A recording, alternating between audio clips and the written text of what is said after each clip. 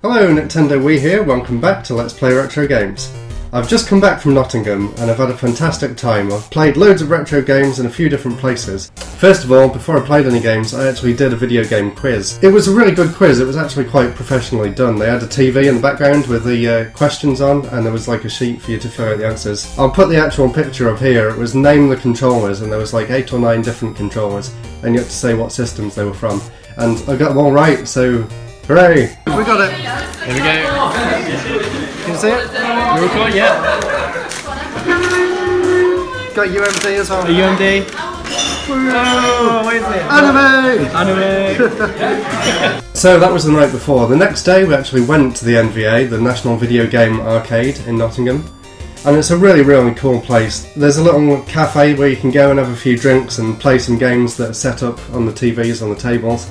We actually played Mario Party there for a while. There was a few other games you could play there. There was a PS3 and an Xbox set up in the other room. There was an N64 playing Banjo-Kazooie. After we played that, we moved on into the other room, and the first game we came to was this bomb defusal game, which was really, really difficult. One person has to put on a set of goggles, and you can only see the screen when you're wearing the goggles. And the other person sat at a table on the other side of the room. You sort of have this bomb on the table and you can choose the different modules on the bomb. They're different every time and you've got to sort of explain to the person who's sitting there with the manual what you can see, and they sort of tell you which things you have to press. We had a few tries, but unfortunately we didn't actually manage to defuse the bomb.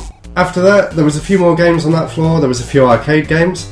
I played Phoenix, wasn't very good at it, and the original Space Invaders, which is a classic. There was a few different rooms upstairs. There's a museum room. This time, it keeps changing throughout the year. I've been before and it was something else, but this time they were focusing exclusively on the game Dizzy 3.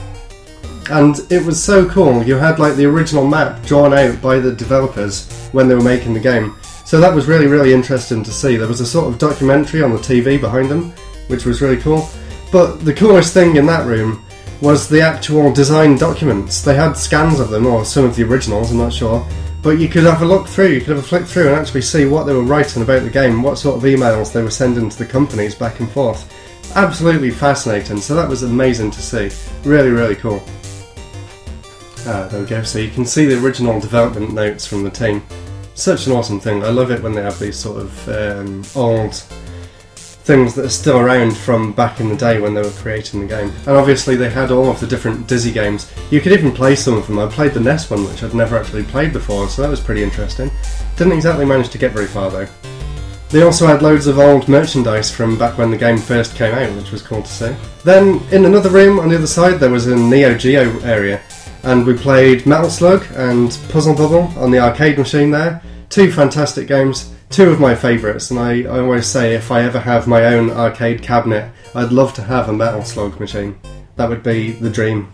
So the room next to that had some Mario games in. It had Mario Maker and it had Mario Paint. And then upstairs, this is the main attraction I suppose. It's a big room full of arcade machines, all down one side, all down the other. A few consoles set up. There was Micro Machines on the PS2, Vib Ribbon for the PS1. And then across the back they have this area which is demonstrating some alternate control schemes. So these games have swapped up since the last time I was there as well. The one on the end was still the same. It's that one where you sort of climb up the mountain and you have to press the different keys to latch onto the different pegs, which I'm terrible at, so I didn't really play that one much. The next one over was surprisingly Space Cadet, the pinball game that's built into Windows XP.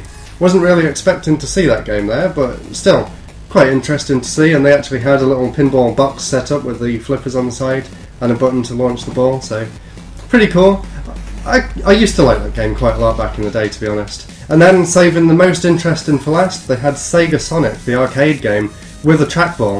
Obviously it wasn't the original arcade cabinet, it was an emulator obviously, but they'd actually put a trackball on the desk which you could actually roll with your hand. Unfortunately I found it kind of awkward to play, and I'm sure that's just the game, not the actual trackball. In the same room, in the centre of the room, is the HTC Vive. And I always love playing the Vive. I really hope that one day I'll get my own VR set. The two games that I played on the Vive, there was an archery game, which was really cool. There was like these little stick people walking around and they were trying to destroy a gate at the other end of the screen. So you had to sort of first pick up your bow in one hand, attach the arrows with the other, like so it was in front, and then pull it back and then let go of the trigger and it would send the arrow flying into the stage. and there was a little like torch behind you that you could light your arrows on fire and then fire them at the people to blow them up a bit faster. So that was a really, really fun game. And the other one I played was sort of like Pong and sort of squash, where you would have some sort of generator thing on one hand that would suck the ball closer to you, and then you had a bat on the other hand so you could sort of hit it away from you. And I'm always blown away by just how precise the controllers are for the Vive. There's like no lag whatsoever. And it's so cool. I loved on the Pong style one where the whole room sort of became things that you could destroy with the ball. So you're sort of batting it up above you and all these things are falling down, and then there's things bouncing off the wall and the balls coming back towards your face and you hit it away. It's just so exhilarating to play. I really, really love virtual reality. If you haven't tried it, you really need to find somewhere to give it a go because it's unbelievable. It really is. There's an early access room where you actually get to play developers' games before they're released to the public. We didn't really spend too much time in here. I wasn't too keen on the sort of games they were showing off. But there was one game that sort of reminded me of a bit of Banjo-Kazooie nuts and bolts, but instead of making cars, you made sort of pirate ships, which was quite fun. So we messed around with that for a while and made some terrible ship that just sank into the sea straight away, of course. So that was really good. Look out for that on Steam sometime early next year, I think it said. Can't remember what the name of the game was, but if I put the video over the top then you might be able to see from that. And then there's a room to the side which is full of really old computers, which is more sort of my thing. Got to play some really cool old games there. Played Rampage, the original version of Pocky and Rocky. I can't remember what it's called, Kiki Kai something, which was really fun. It's a very difficult game and I'm not sure if the controller was working properly because I couldn't seem to move straight up.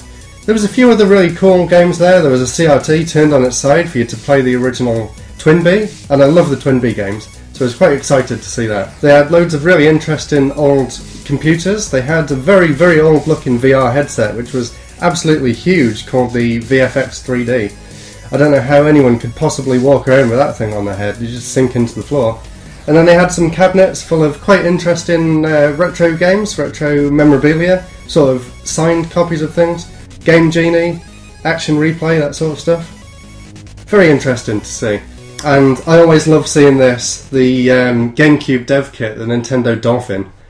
Super excited to see this. I've seen it a few times now, but every time I do see it I'm like, that's part of my childhood right there, and I never thought I'd be able to see one, so to see the actual dev kit in person is quite an exciting thing. And they also have a PS2 dev kit down the bottom, which is huge. And they had some drawers full of interesting things. There was the limited edition Xbox, but most importantly, in the next drawer down, Barbie's Game Designer! Yes! Or maybe not. In the centre of the room they actually had an Apple Pippin as well, which I'd never seen in person. And it actually looked quite a bit bigger than I thought it would be, so that was quite interesting to see, and I do hope I'll be able to pick my own one up someday. And then there was a few old Commodore, Amiga sort of computers, which I could never really get my head around. They were a bit even before my time, so I'd love to get one at some point and really give it a go. They also had Sensible Soccer on the Amiga. I think it was an Amiga anyway, so I watched Zach play that for a little bit. And after we'd left the NVA, we went to a few other places. We went to a little arcade in one of the shopping centres and played a really, really cool Space Invaders game, which was like as tall as this shelf, if not taller. And it was like really, really bright LEDs, and you had two different guns, and you could actually shoot the Space Invaders coming down on this super bright screen. It was really, really cool, and I'd never seen that before. I think it's only just come out. So that was great. Also got to play a bit of bowling, and the proper arcade version of Outrun, Coast to Coast, not the weird stand-up version with the two pedals which make you want to feel like you're about to fall over. The proper sit-down Outrun. So that was good to play. And then just before I left we went to Alt Gaming Lounge, sort of like a bar or a restaurant crossed with a gaming cafe, which is really, really cool. So basically you go in and you can choose what table to sit at, and they all have different consoles hooked up to them. So we sat down and played a bit of Streets of Rage 2 on the Mega Drive, which is really, really fantastic, and I wish they had something similar to that here. So jealous! Why can't I live in Nottingham? Anyway guys, really hope you enjoyed this video. Stay tuned for more episodes coming soon, don't forget to subscribe, and if you know anywhere else cool that has retro games, maybe a retro gaming museum, maybe a retro gaming cafe in the UK or somewhere else, leave it in the comments. Maybe I'll go there one day and make a video about it. So, thanks for watching. Until next time, goodbye.